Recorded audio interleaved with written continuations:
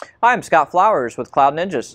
Today we're here to continue our series on the HPE ProLiant DL360 Gen9 server. In this video we're going to specifically focus on VMware. Let's get going. Well, hey, thanks for stopping by today to learn a little bit more about the HPE ProLiant DL360 Gen9 server. Do us a favor, if you find anything that helps you in this video, click that like and smash that subscribe. All right, let's hop in. This video is going to be specifically focused on VMware and specifically VMware ESXi. So let's start by putting up the compatible versions with the Gen9 server. That's going to be 6.5, 6.7, and 7.0.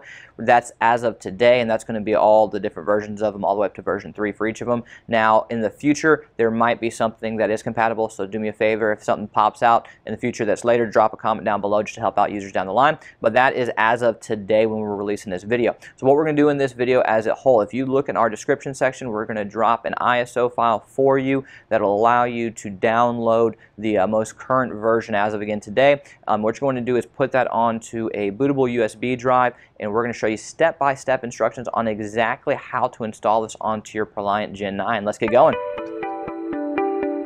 Hey, this is Ben with Cloud Ninjas, and today I'm going to be showing you guys how to install VMware ESXi. In order to install VMware ESXi, you're going to need a bootable USB drive that has the VMware ISO mounted on it. We're going to go ahead and provide a link in the description below with that ISO file so you can go ahead and download it. It's going to be directly from VMware's website.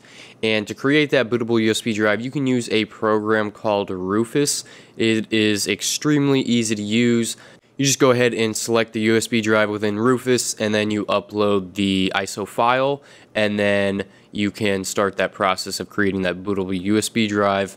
You're also going to want to make sure that your system has at least 8 gigabytes worth of RAM, and that you have a solid state drive or a hard disk drive that has 32 gigabytes or higher configured to a RAID.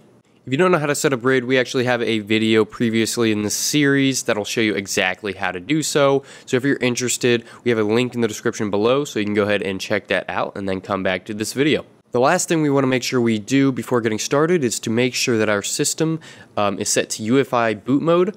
Once all of this has been completed, we can go ahead and start the installation process. So the first thing we want to do is we want to go ahead and plug in that bootable USB drive, and then we can go ahead and power on our server. During post, we want to go ahead and press F11 so we can enter into the boot menu.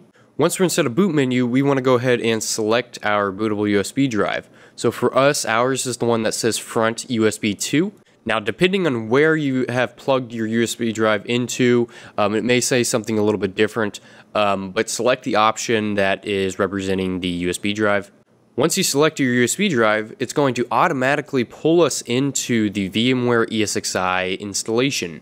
It may take a few minutes for us to fully boot into this installation, so we're just going to go ahead and fast forward, and then we'll go ahead and pick back up. So once everything is done loading, you'll be prompted with this dialog box here. It'll say, "Welcome to VMware ESXi installation." The version that is displayed may be a little bit different depending on which version of VMware ESXi you're installing, but in this video we're doing 7.0.2. Once you're at this dialog box, we can go ahead and just press enter to continue. Next, we'll be prompted with the end user license agreement. We can just go ahead and press F11 so we can accept and continue. Once you accept that, it's going to go ahead and scan for all of the available storage devices that are connected to your server. Once it's done scanning, it's going to show all the available storage devices. The one we're going to go ahead and select is going to be the device that we want to install VMware ESXi onto. As we can see here, we have this HP Logical Volume. Depending on how many drives you have installed into your server, you may actually see more options than what we have, so it's important to know which device you want to install VMware ESXi onto. Once you figure that out, you just want to select the device, and after doing so, it's going to ask you to select a keyboard layout, so we're going to go ahead and select US Default. Next, we're going to be asked for a root password. This can be whatever you want it to be, but I recommend keeping password security standards in mind.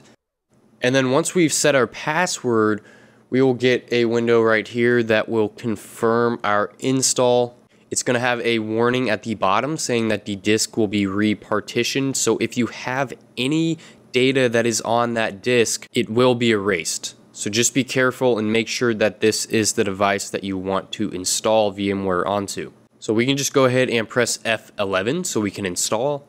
And doing so is going to start the VMware ESXi installation process. So we will have a progress bar right here. This can take several minutes, so we're going to go ahead and fast forward until it is fully complete. Once the installation is complete, we'll be faced with this window right here. It says installation complete, and that it has been successfully installed. We want to go ahead and remove the installation media before rebooting, so we're just going to unplug our bootable USB drive. And once we've unplugged that USB drive, we can just go ahead and press enter and the server will automatically reboot.